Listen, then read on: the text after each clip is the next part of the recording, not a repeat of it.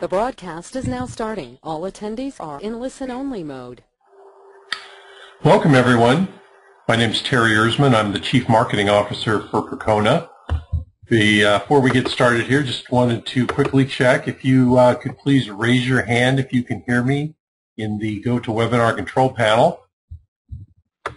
Very good. Thank you for raising your hand. I see quite a few hands raised.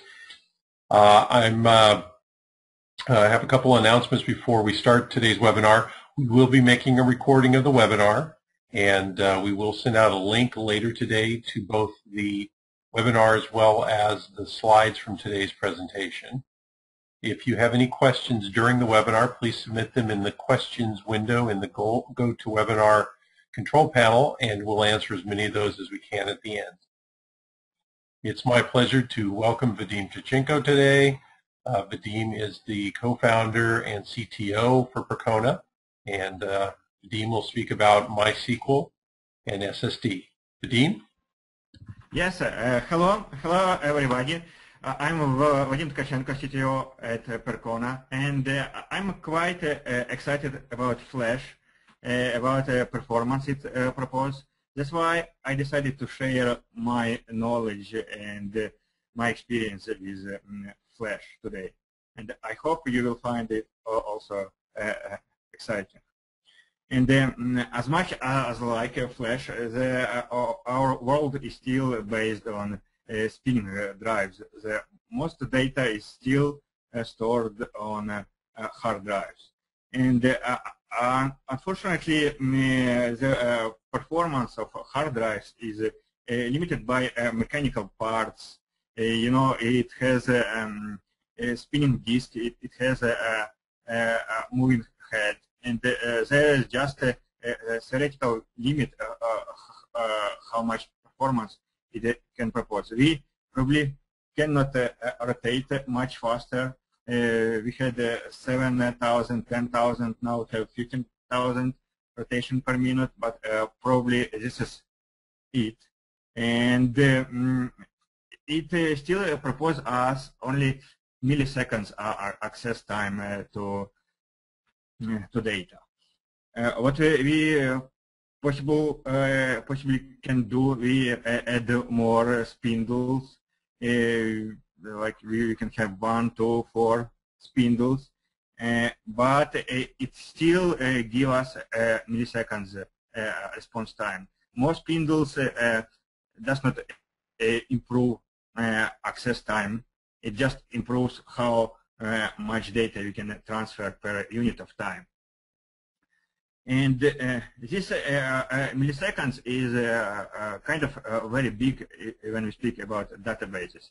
Compare it to random access memory, which proposes us nanoseconds response time, and milliseconds is just a million times bigger. In fact, my diagram does not show a real picture, because if I had to put it in a real scale, I would need to have a million pixels on my screen, and my screen does not have that. And this million time difference give us a dramatic performance hit as soon as we start accessing to disks. When our data fits into memory, we have one performance line, and as soon as data exceeds memory, we have a very, very significant performance hit.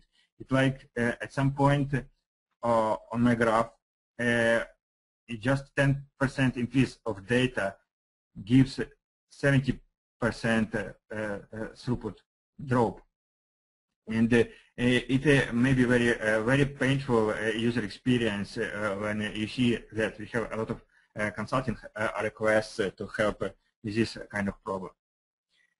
And this is where Flash comes into play.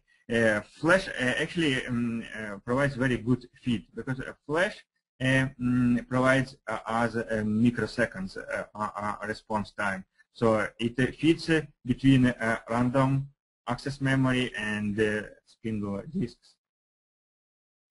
If you look on a graph, what kind of performance Flash can propose us, we can expect like 4 or more time difference comparing to regular hard drives. Yes, we still have some performance drop, but it may be not that dramatic like with regular hard drives.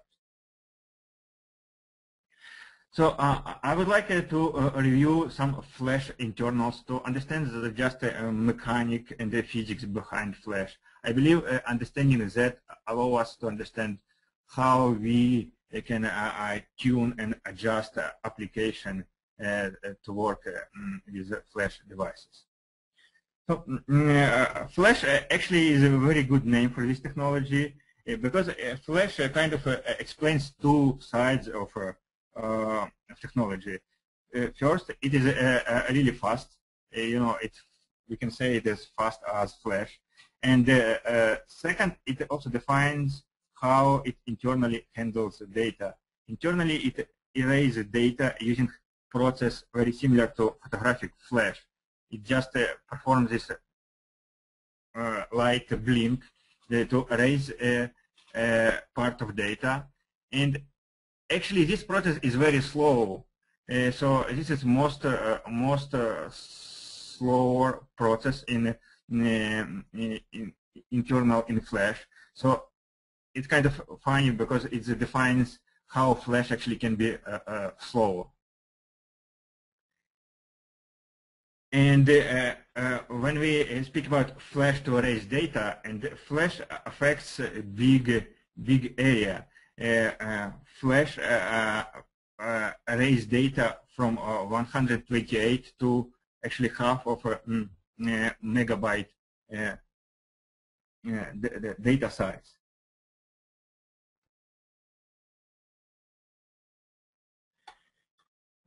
And the Flash internally it is write only once process. When you write a chunk of data, a Flash cannot write it. Usually Flash uses 4 kilobytes block for writes. And to write a chunk of data, you need to go through this erase process. So you write data, and to write it, you need to perform erase, which is a slow process. So internally, we do not have a write in Flash. If you change the block of data, internally that the block of data, 4 kilobyte or whatever block size is used internally, is marked as used, and instead write goes to new unused space. So internally, write is a kind of a sequential process. And internally, Flash organized like a log structured file system. It only can add the new data, and it cannot write it. But that means that we can get fragmented areas. If you look on this picture, some blocks already cannot be used, and some still has good data. And this is when a garbage collector in Flash comes into place. We cannot just erase full this area because it still has good blocks. And to erase this block, the garbage collector has to move good blocks to new areas. And that's why we have some write amplification factor. The Flash internally writes actually more data than you write from application, because again, to erase some data, Flash internally needs to move some blocks around. And that means that software actually, software which handles writes and the garbage collector is very important. It is as important as Apple iOS and or Android on your smartphone. Without software, your smartphone it's just a hardware brick, and the software which defines behavior of your smartphone. And the same for Flash.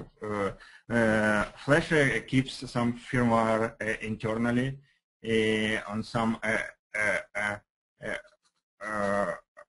area, and vendors usually provide some regular updates of firmware which fixes some bugs and fix some problem. If you look on my recent blogs on MySQL Performance blog, I just posted two blog posts about FusionIO with old drives and with new drives. And where you can see that a new driver, a new firmware actually fixes some significant problems with FusionIO. So Flash quality is in big regard defined by software. It is kind of easy to put a couple of Flash modules on card, and there is kind of like 50 or 100 vendors right now on the market. But it is much harder to create quality software. For Flash, we need to have a low-structured file system which works with leveling algorithm because of Flash characteristics that you can write only limited amount of time. Flash needs to level writes and to provide equal amount of writes on each module. And also a garbage collector comes into play. And all these factors define quality of your Flash card. There is two big kind of Flash. Is SLC and MLC. I would like to describe both of them to understand the difference. SLC is a single level cell. Apparently, it can store only 1 bit on information. From erase state, it can go only to 0 and to 1 state. Multi-level cell, there is 2-bit or 3-bit types of MLC. For 2-bit, we can store obviously 4 states of information, and for 3-bit, we can store 8 states. And this difference defines how much information you can store per area.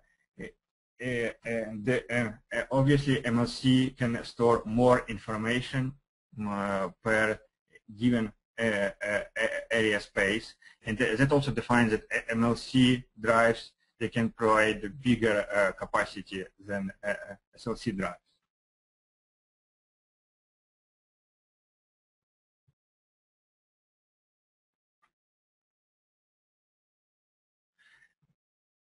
But there is significant drawback of MLC technology.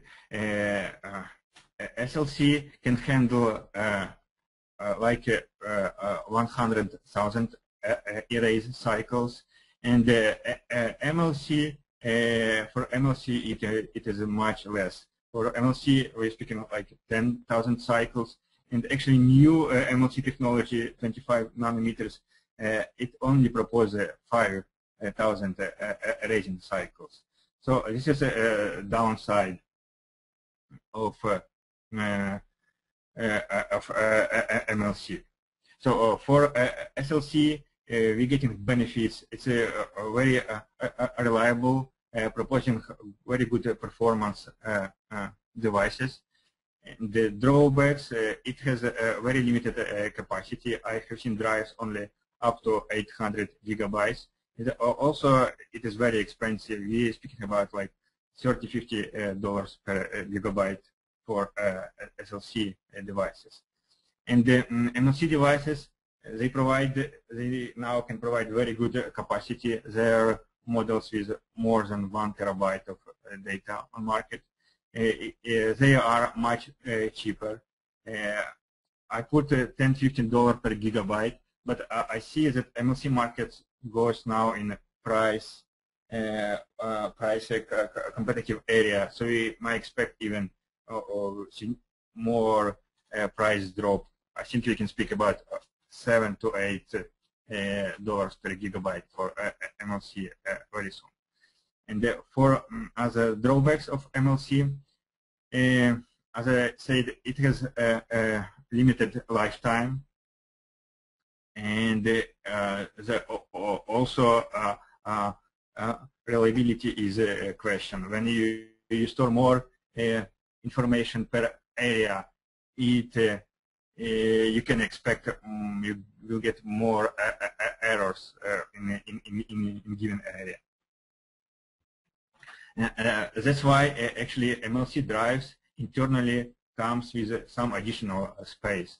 If you look on, for example, on the Virident FlashMax card, which provides 1.4 terabyte of data for end user, internally actually it is 2 terabyte.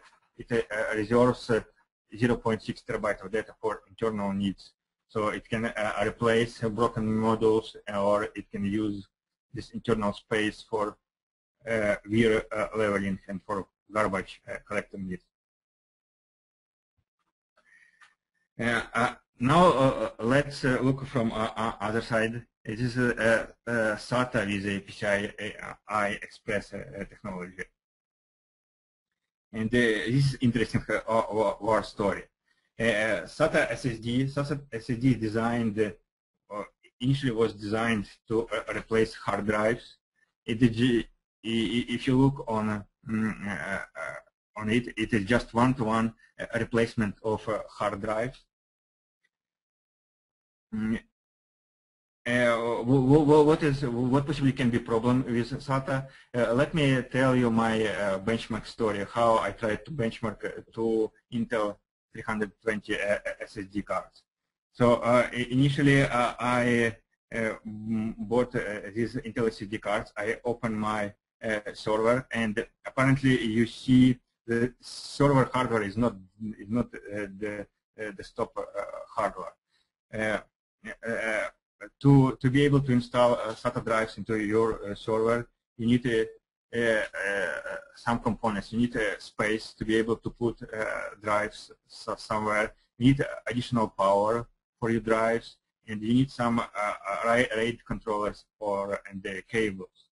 So this was my initial setup. It provides power, it provides space, cables, and it is good for testing, but it is not usable in production systems. So this is more polished setup. You need to. I had to come up with some external enclosure which able to provide power and space to handle your SATA drives. And additionally, you need some RAID controller to install into your server. I have very good experience with two RAID controllers, LSign 9260 and 9211. So if you're looking to work with SATA SSD, you might take a look on these controllers.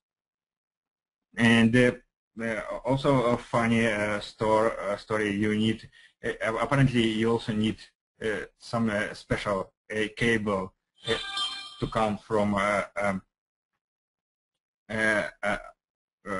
to connect a controller to your enclosure. It's kind of another $50. And PCI-e cards are different. For PCI-e cards designed, you just put PCI-e card into PCI-e slot. There is no need for additional RAID controllers, enclosure, cables, and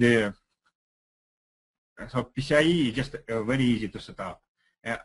However, on other hand, SATA drives are hot swap. When you install SATA into enclosure, you can easily just replace broken drives on a new one. It is not the case with PCI-e cards, when you need to shut down server and to extract PCI cards to replace it with new one. Okay, we come to benchmark area, and this is my favorite area. We all know that all benchmark lie, but I like to say that Flash actually brings this to totally new level of lie. When we benchmark Flash drives, there are a couple of challenges. First challenge is that performance of Flash actually depends on internal state of Flash, and this internal state can change over time. From this graph, you see that initially, after a fresh low-level format, you get one level of performance. Then, when we write a lot of data,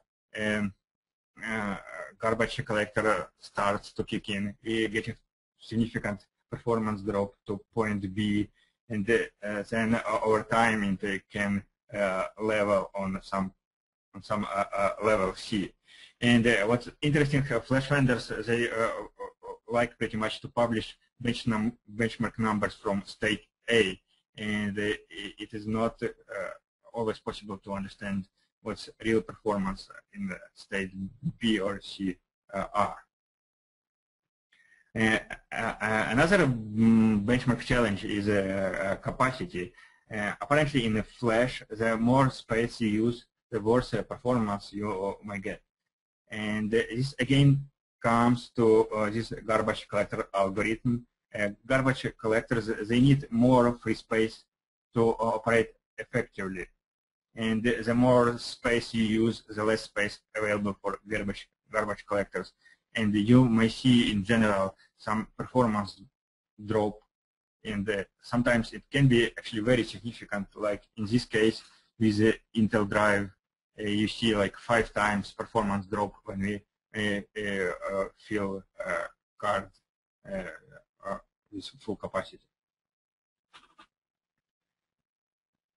And another problem with Flash benchmarks that because of this space problem, garbage collector problems, and capacity problems, your results are not quite repeatable. There I show results from first run, and then I repeat the same run with the same workload, and you see I just getting totally different results from my second run. Also, operation systems and the Linux file system does not help there. So even you manage to overcome all previous problems, now you come to question what file system you should use. And obviously you want to use that one that provides you best performance under Flash. And this is one of the most popular questions I am asked. What file system should I use when I install some FusionIO or Intel drive?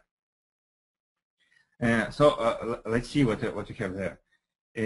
Traditionally, ext3, ext4, it has some bug, or you can name it feature.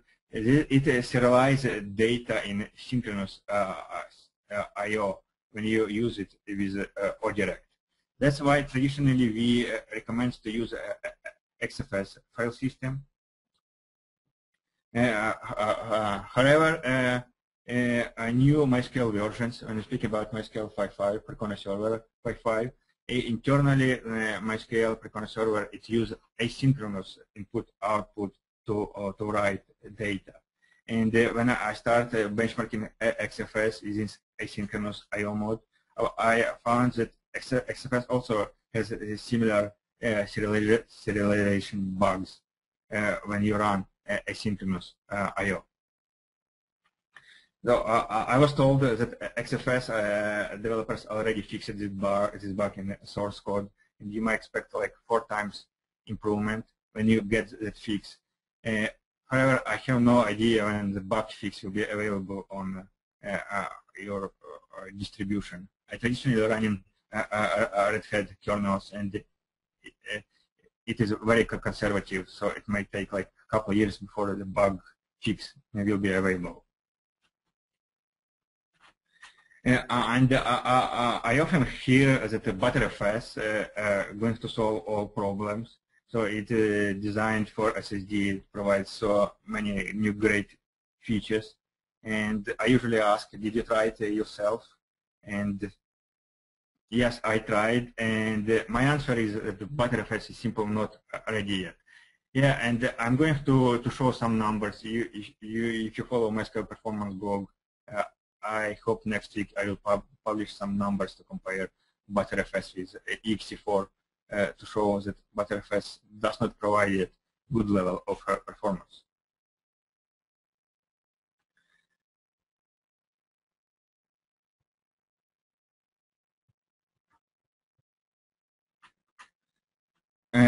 I show numbers to explain what kind of problems with ext4 you may face. Again, this corresponds to that direct serialization bug. When we run 64 files, ext4, we get much better write throughput than comparing with a single file, because ext4 on a single file it serializes input output, and this is not a problem for XFS file system. There is still some performance difference, but I would say it handles throughput equally. But when we come to asynchronous I/O, you see that in the current state of XFS provides like 30% less write throughput if we compare it to ext4. And to add more confusion to this equation, internally in MySQL uses synchronous I/O for reads. When you execute select queries, usually internally it handled like synchronous I/O, and writes which comes from buffer pool, they are written in an asynchronous way. And there is also one more mode in MySQL which use read ahead reads. Read ahead reads are usually also handled in a asynchronous way. So what file system you should use? I actually say it is should maybe your decision.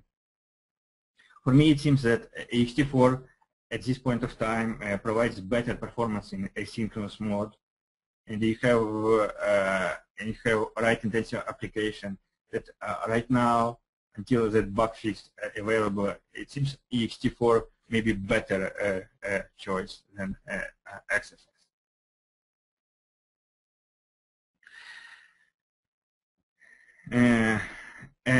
Anyway, as I said, the benchmarks is running proper benchmark is very hard on Flash, but I still tried to compare to get some numbers just to get some basic sense what kind of what some level of performance we can expect. So I took a couple drives what I have right now on my hands, and I took a RAID 10 over 8 disk as baseline, and I tried to compare it with a stack SLC drive, with a stack SLC drives, 4 drives, I put them into RAID 10. I also took a very popular drive, Intel 320 SSD. This drive is based on MLC technology, and I also took PCI-e card, Virident flash marks.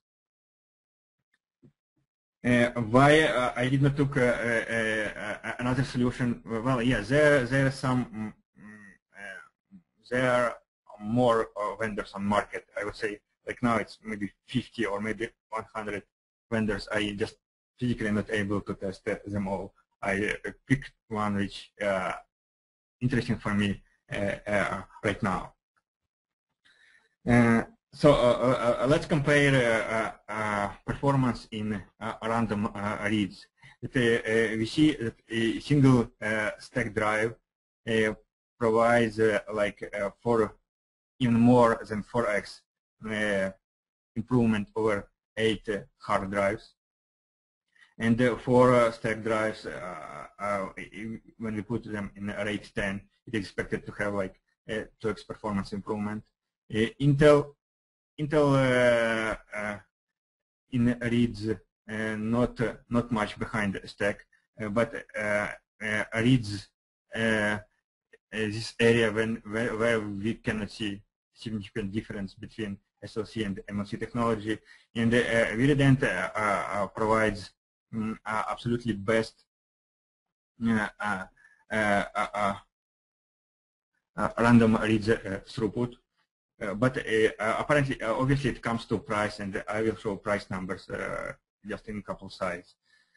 And to compare random writes, we see that stack also provides like 4x performance improvement, and I would say Intel with MLC technology now much somewhat slower than the stack drives, and the numbers for Virident card.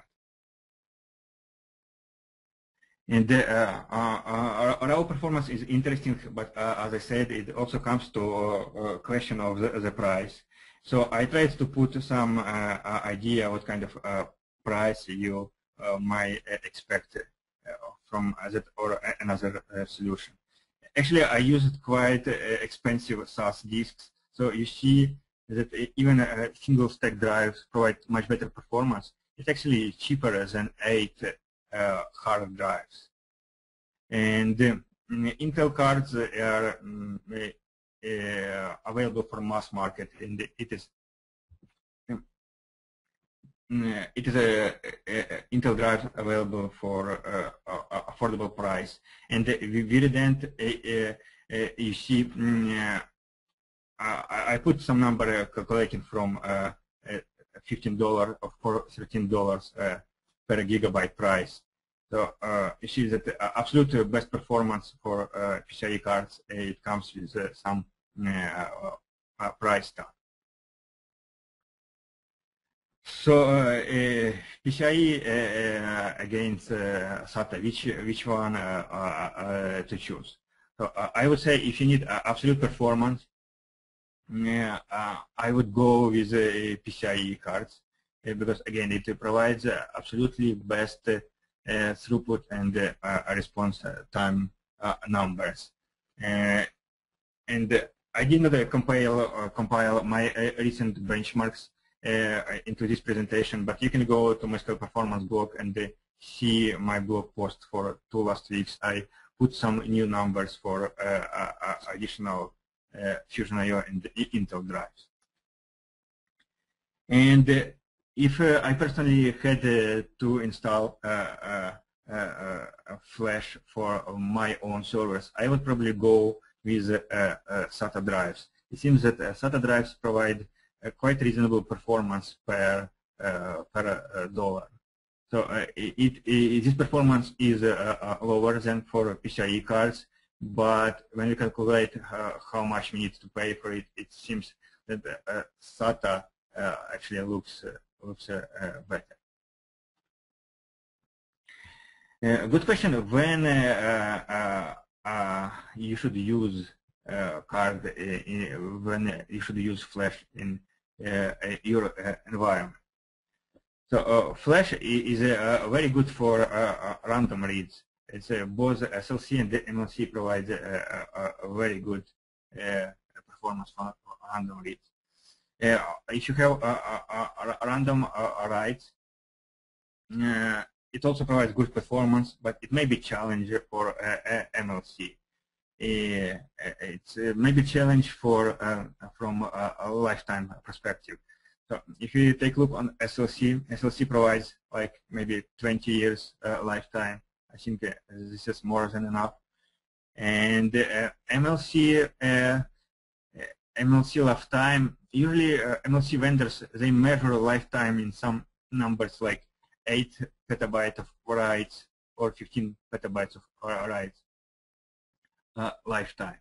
So it seems kind of big, but when you start thinking like 15 petabytes, how much is it?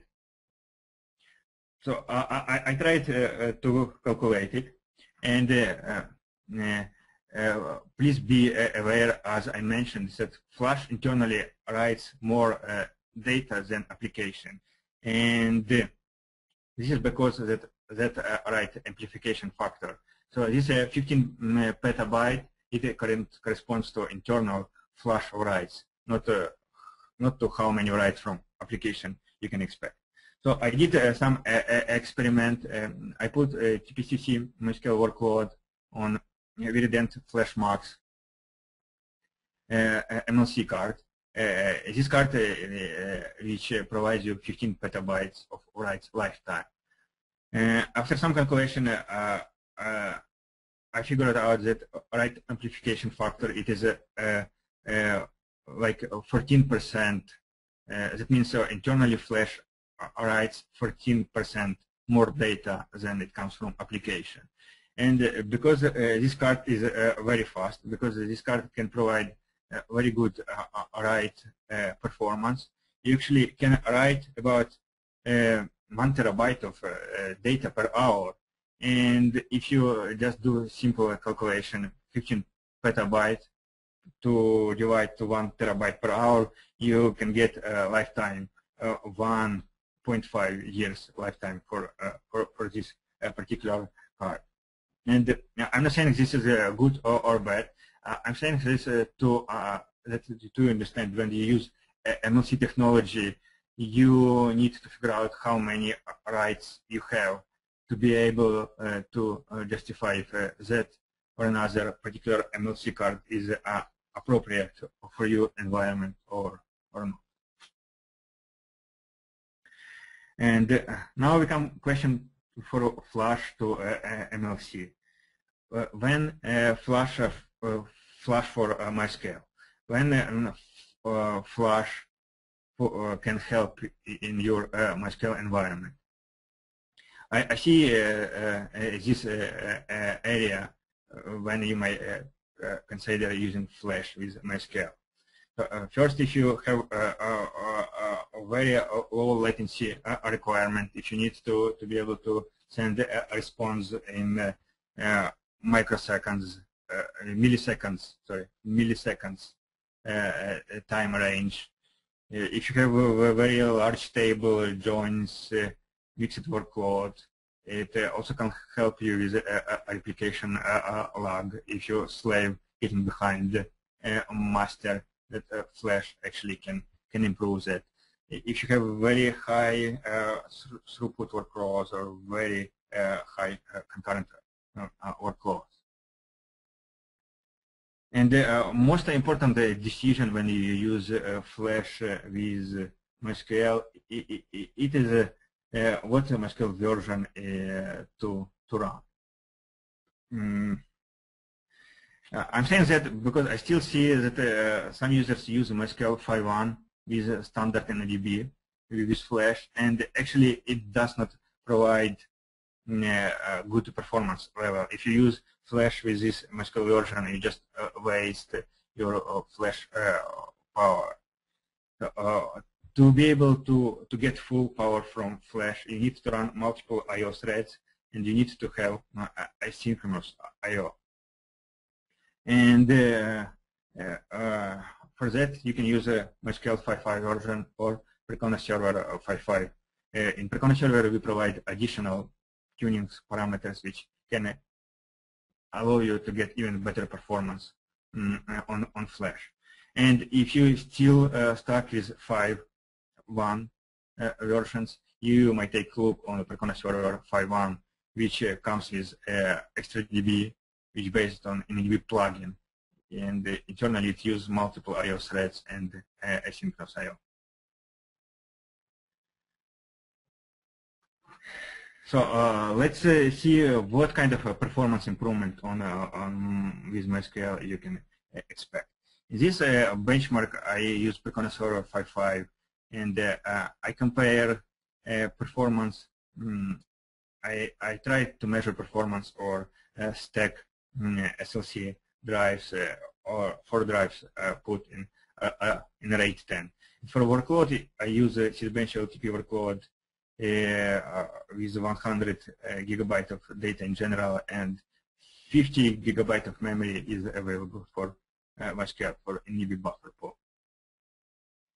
So if you just compare flash to hard drive in this environment, you just out of box you can expect about 8 times performance improvement. The good question comes to parameter flash logs at TRX commit. In the previous benchmark number I showed with flash logs at TRX commit equal to, which doesn't provide full ACID compliance to MySQL, and it seems this parameter is still critical for performance even on flash. When you run in full ACID environment with TRX commit equal 1, it seems very important to still have some cache to be able to handle that amount of durable transactions per second. So you see in this case, if you just switch from 2 to 1, we can see some significant performance drop. And to understand it, we need to understand what kind of workloads, what kind of I/O workloads MySQL handles internally. MySQL has NDB data files. MySQL also writes NDB redo logs. MySQL we do write binary logs, and there's also NDB system table space. So location, it may be a good idea to figure out what kind of storage you use for that or another kind of files.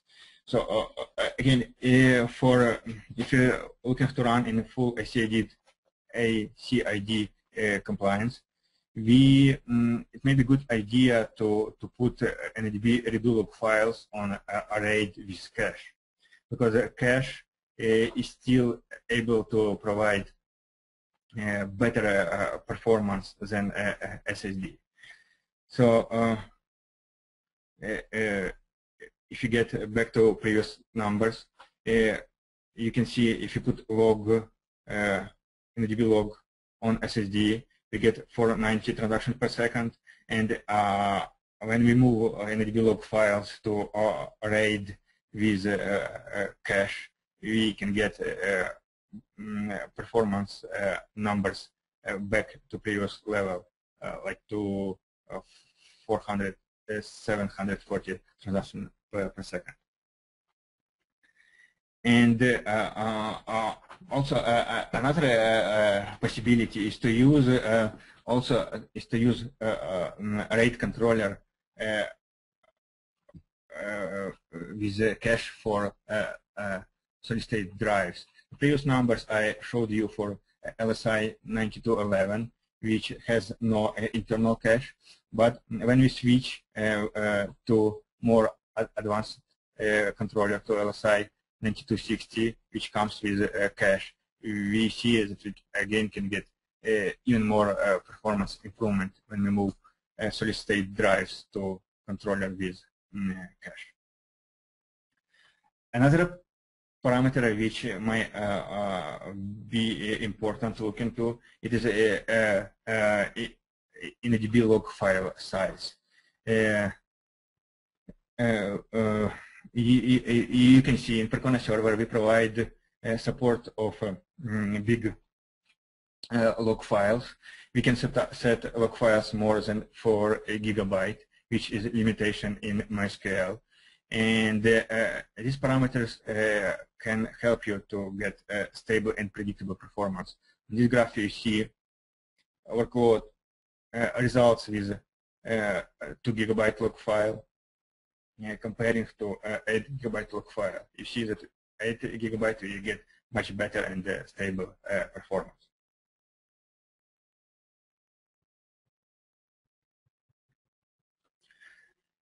Now, flashing algorithm is important. In Percona Server, we did a lot of research how to provide stability of performance, and standard MySQL comes with some flashing algorithms which are not able to provide stable throughput. For MySQL red lines, you see we have some periodic drops. And in Percona Server, we provide a new adaptive checkpoint method, keep average, which again can allow you to get better and stable performance. I see we might be running out of time. I will take 5 more minutes, and then we'll take 5 minutes for questions. So just a couple last points I would like to mention. That double write area also seems important, and there I'm trying to explain how it works internally in ADB. When ADB writes data, it actually writes 2 times. First time to main storage, and second time to a double write area. This is made for protection, because when we do I/O on operation system level, operation system divides I/O into 4 KB block writes, and internally in ADB uses 16 KB pages. So it is possible when a page write 16 KB divided into 4 KB blocks, when you have power outage, that's only partial data is written to disk. To have protection from that, InnoDB writes the same data 2 times. That is after crash, InnoDB is able to figure out was it partial write or this was full write, just to comparing data from two areas. And double write is a very small area in InnoDB, and when we write to double write area, we write to the same area again in the game. And as I said previously, it may be not that a good idea for a solid state drive to write the same area, because internally Flash cannot write into the same page. And if you do that, we may get very significant fragmentation, and also it might tend to decrease lifetime. That's why I actually could recommend to consider to moving double write area to separate partition. You can do it in Percona Server using InnoDB double write file parameter, or maybe just a good idea if you use InnoDB file per table, just to move ADB data one file to area outside of main solid state partitions. And Terry, I think I stop on this note. There are a couple more slides will be which are available for our website, and I just take another 5 minutes to answer on questions. Okay, very good. Again, if anyone has questions, please submit them through the questions area in your GoToWebinar panel. So Vadim, the first question we have is there a performance difference between MLC and SLC? Yes, SLC in general provides a better performance, and I tried to show that on my benchmark when I compare the different different devices. So I suggest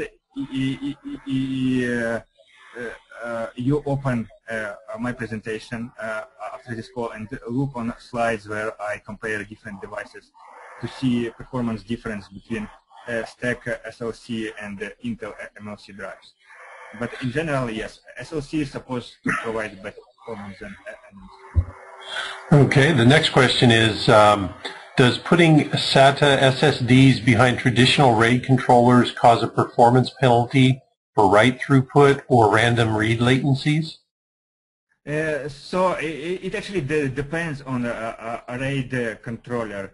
A couple of years ago, RAID controllers actually were not so good, but now I see they are picking up. That's why I recommended two models, LSI 9211 or 9216. These controllers seems to be able to provide good throughput or latency numbers.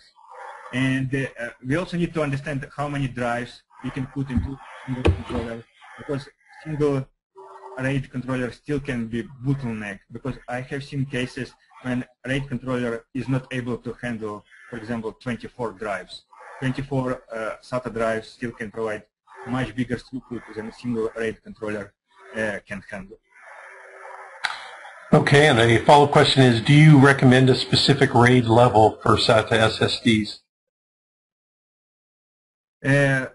I probably would go with RAID 10 as the same as with hard drive hard disks. It seems RAID 10, it may be expensive, more expensive than RAID 5, but it should be able to provide good data protection and a good performance level.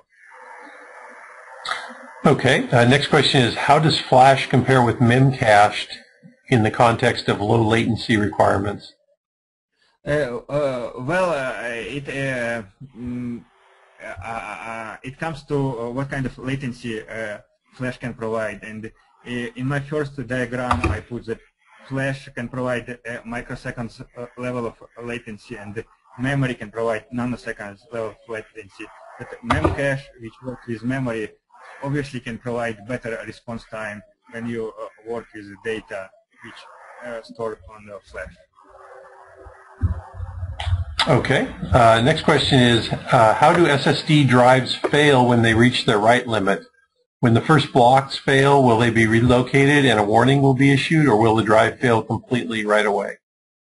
So it again depends on the flash software. If you're working with good flash vendors, they provide a good level of protections.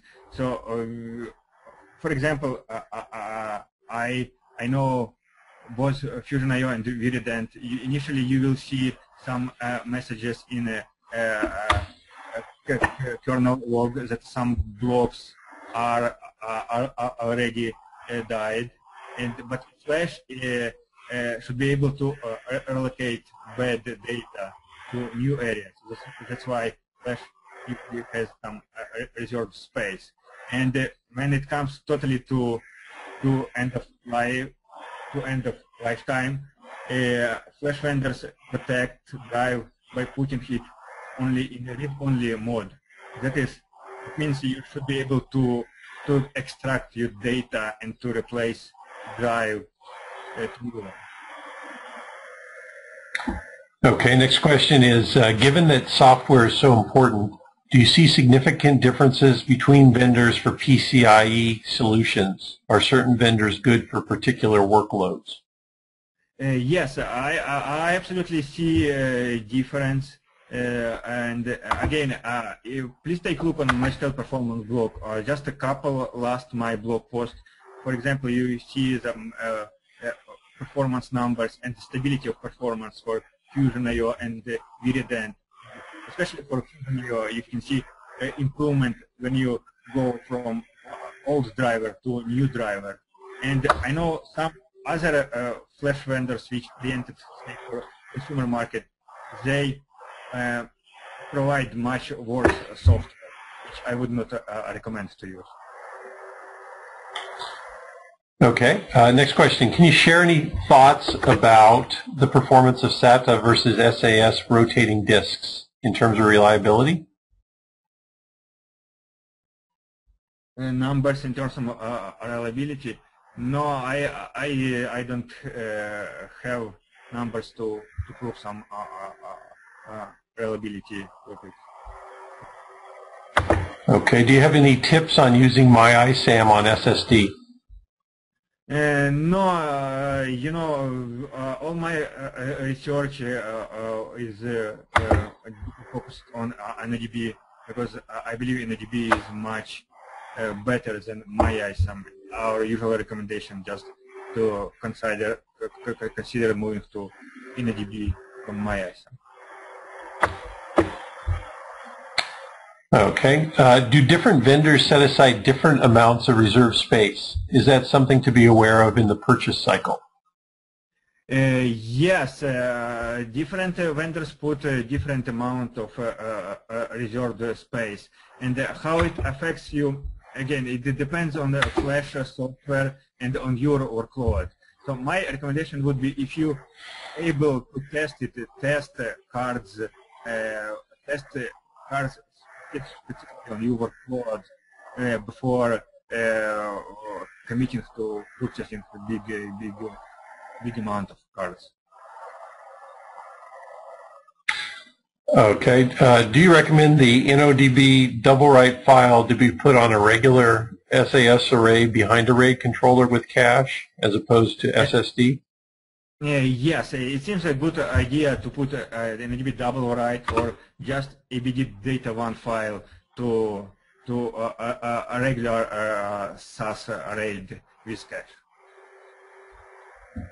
Okay. Are there SAS SSDs?